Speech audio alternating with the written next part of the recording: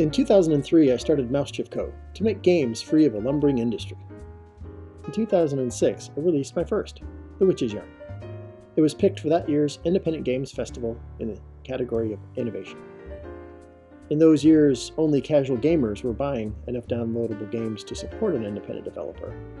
Casual gamers were skittish about point-and-click adventures then. Heck, they were skittish about clicking the right mouse button.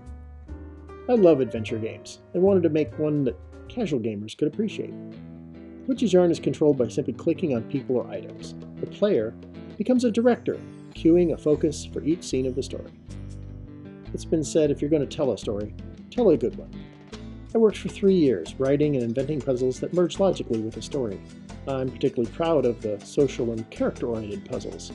These puzzles were a new way to learn about the characters or about relationships between them. It was my first game. I made mistakes. Foremost, casual gamers don't like to read. Actually, most gamers don't like to read game story, for which I blame the game industry for its terrible game stories. They've been getting better about that lately, though. Then again, there are some people who just don't like to read books. Not even comic books, if you can believe that.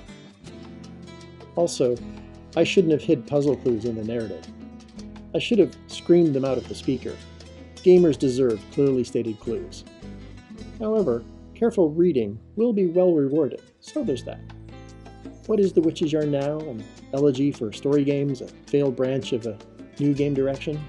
How about this? It was one of the first visual novels created with a Western aesthetic.